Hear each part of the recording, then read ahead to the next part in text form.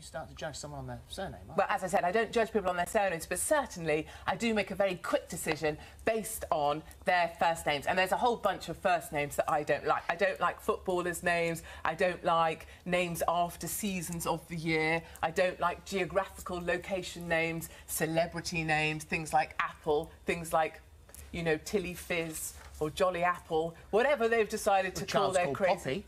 My child's called Poppy. Yes. It's a flower. That's a flower. Not A very geographical, classical. seasonal. No. They're not like Latin. Poppy's quite You should jolly. call it to the Latin name for Poppy. That would have been really posh. Interestingly, though, other people have criticised me for calling her Poppy because they say Poppy's a naughty name.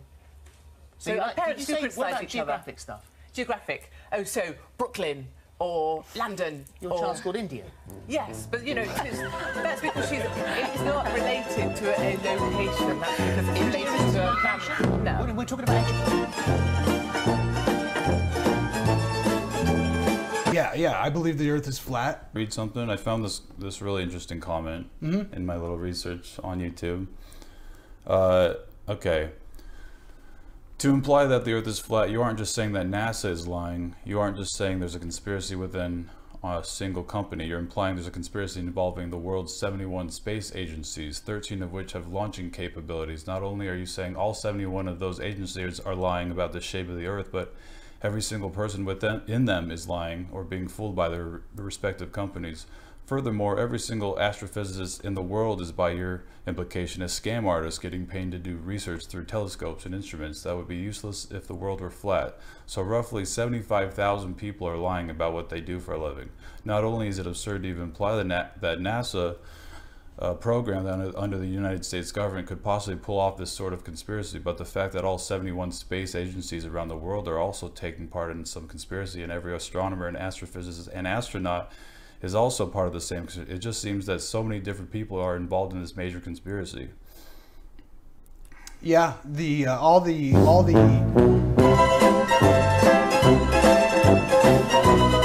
I guess. Yeah. So all the.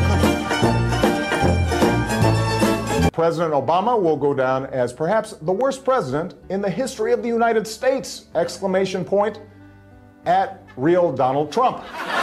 Well, at real Donald Trump, at least I will go down as a president.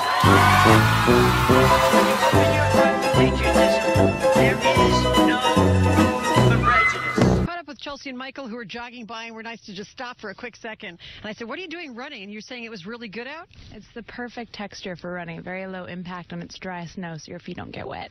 Oh. All right, thanks. We've seen a lot of people out here, like you said, running, sledding, just enjoying it. One thing, oops. Why should your right to freedom of speech trump a trans person's right not to be offended? Because in order to be able to think, you have to risk being offensive. I mean, look at the conversation we're having right now. You know, like you're certainly willing to risk offending me in the pursuit of truth. Why should you have the right to do that? It's been rather uncomfortable. So you haven't sat there and I'm just trying to work that out. I mean, ha, gotcha. You have got me. You have got me. I'm trying to work that through in my head. Yeah. It took a while. It took a while. It did. Yeah. It took a while. The Republicans better have something pretty special up their sleeve if they're going to try and beat what they did last time. Donald Trump, just last week, he confirmed to the National Review that he is again considering a run in 2016. Do it. Do it. Look at me. Do it. I will personally write you a campaign check now on behalf of this country, which does not want you to be president, but which badly wants you to run.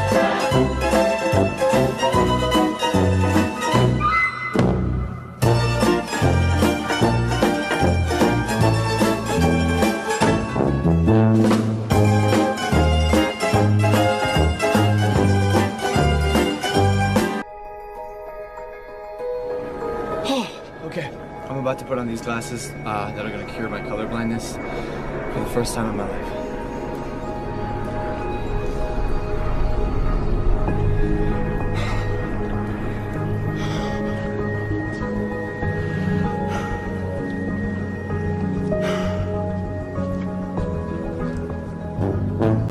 Yeah, let me tell you about the color of blue. Oh, what a about the color? What is? Oh, red. I think it is. How about yellow? You guys like yellow? Oh, what about a little green? Huh? How about green? Purple. You guys like purple? Oh.